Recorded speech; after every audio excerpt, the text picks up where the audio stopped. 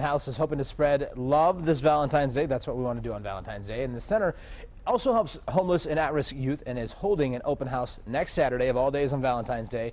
Here to tell us more about it is Executive Director Jerry Pirro. Jerry, tell us a little bit about Covenant House. Well, Covenant House is a safe sanctuary for the young people of Detroit who have ended up in a homeless situation. We work with 18 to 22-year-olds, and the whole idea behind Covenant House is not only providing the basics of food, clothing, and shelter, but also working with them to end their homelessness and hopefully get them into a permanent housing situation where they can resume their lives. For everyone at home, talk about the numbers here, the number of teens not only that you guys help, but on any given night, upwards of 5,000 teens can be roaming the streets of Metro Detroit. It can be that many. We, in a year's time, reach out to over 5,800 homeless youth throughout the city of Detroit. Again, between those ages and even older. Our outreach team is out there every day, twice a day, afternoon and evening, looking for these young people that are hanging out in abandoned homes and groups under viaducts, and reaching out and telling them what we can do to help them through. You know, talk about what people can expect when they come to visit next Saturday, because this is going to be an opportunity for them not to only educate themselves, but also see what you guys do. What will they see? Well, they will see a really nice campus. They will see 2 areas where we house over 70 young people every day. They will see a building where we have cafeteria and our administration, our outreach team.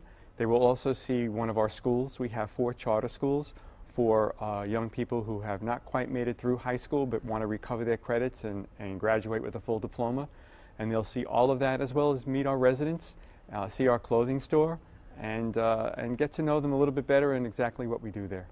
And this all happens next Saturday. Talk about the hours. I mean, when can people come and do this next Saturday if they are interested? Because this seems really interesting. This is really cool that they can. This is happening right here in our backyard. Right.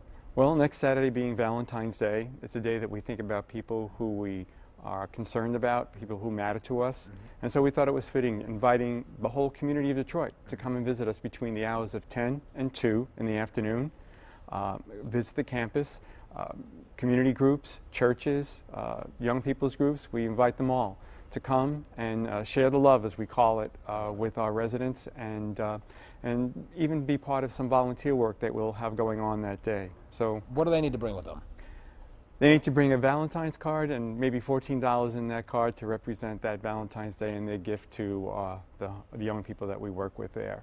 But what we really want is their recognition. We want them to learn about who we are, what we do, and to meet the really wonderful young people that are there once they get the help they need.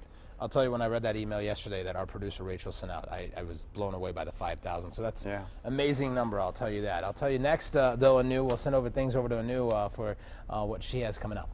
All right, guys.